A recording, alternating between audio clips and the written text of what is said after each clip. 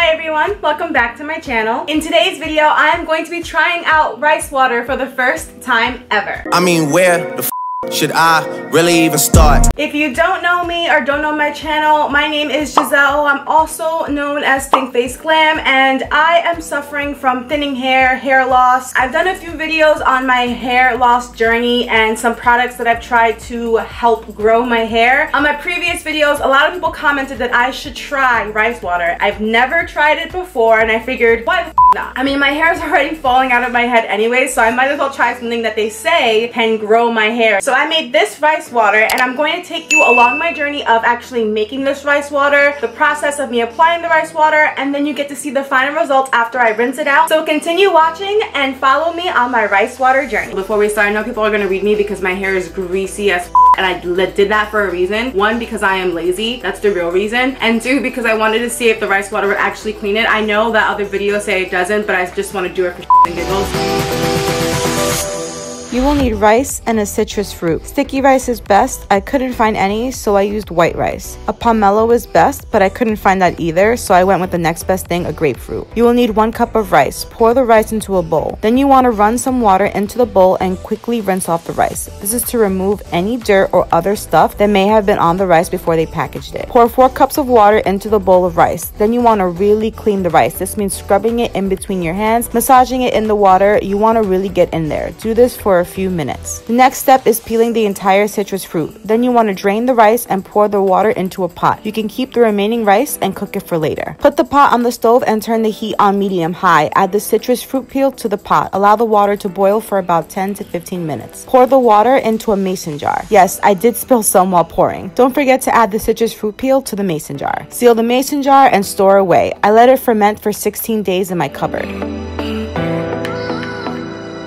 This is what my hair looks like before I apply the rice water. Pour the rice water into a bowl. You want to wash your hair upside down. It can be a bit difficult, but totally worth it according to a few YouTubers I watched. I made sure to massage my scalp really well. I also made sure that my hair was completely saturated with the rice water. I clipped my hair up and put a cap on. I let the rice water sit for 30 minutes. After the 30 minutes was up, I got in the shower and rinsed my hair out. I did not want to leave any excess product in my hair. Once I got out the shower, I detangled my hair using a wide tooth comb. Hi again. So it's been a few hours and my hair is fully dried. I have some thoughts on the rice water process and the rice water experience, the way my hair feels, all that jazz. Making it isn't a huge problem. It is a bit time consuming, but just doing it once a month really isn't that big of a deal. I think if I was doing this every week, it would be kind of annoying. As far as applying it, it is a bit strange keeping my head in that position for a long time. My back was hurting, honestly. I feel like if I was kneeling or maybe just in a different position, I would have been a little bit more comfortable. I will say that the rice water did not smell bad, especially being in there for 2 weeks. I didn't put any essential oils in. It smelled citrusy. It did not smell bad at all. It smelled really good. Rinsing it out was pretty easy. I made sure to thoroughly rinse my hair out because I did see some videos where they said that if you don't, you can experience protein overload, which can cause your hair to be brittle, and I don't need that in my life. I definitely made sure to rinse really, really well. One of the things that I noticed immediately about my hair is that it looked and felt thicker. Normally when I wash my hair and I come out of the shower, my hair feels really stringy and just thin, and this time it just felt and looked thick. I was kind of blown away. It definitely did not help with the greasiness of my hair, so I will have to wash my hair again probably tomorrow, honestly, because my hair is really greasy right now. My hair feels so soft. It feels thick. The natural curls of my hair are coming out in their full glory. I am going to show you a side-by-side of my hair before I use the rice water and after, and I don't know if you can see in the video, but it definitely feels thicker. I'm really digging the way my hair feels right now. To prevent protein overload and to keep on with this journey and see if rice water will actually help grow my hair, I will be only doing this once a month. I want to make sure that my hair has the opportunity to get used to this kind of thing because I know it's a lot of protein and I don't want my hair to get stressed out. But I will say I really do love the way my hair feels. I love the way it smells because it smells like citrus. So that is my first time ever using rice water. I will be using rice water once a month for the next 3 months. So if you guys want to see an update after the 3-month period, please let me know with a comment down below or by liking this video. If you have any other hair suggestions on what I can do to help grow my hair or to help lessen the thinning of it, please let me know in the comments below too, because your girl needs all the help she can get right now. I honestly appreciate every single one of you that has commented on my other previous videos with tips and tricks, and also just letting me know your experience with your hair loss journey. I said this before, but I'll say it again. I'm so grateful for every single one of you that has recommended things to me, that has left me beautiful comments. It makes me feel less alone. It makes me feel less self-conscious. I don't want to get all emotional on camera because it's too much, but I just want to thank you all from literally the bottom of my heart for being with me here and for holding my hand throughout this whole thing. Thank you so much for watching this video. Please be sure to follow me on my social media handles. I will leave them somewhere on the screen. I will also leave any of my previous hair videos in cards throughout this video, as well as down in the description box below, so you can watch those. Again, from the bottom of my heart, thank you all so much for watching this video, for watching any of my videos, and I will see you all on the next one. Bye.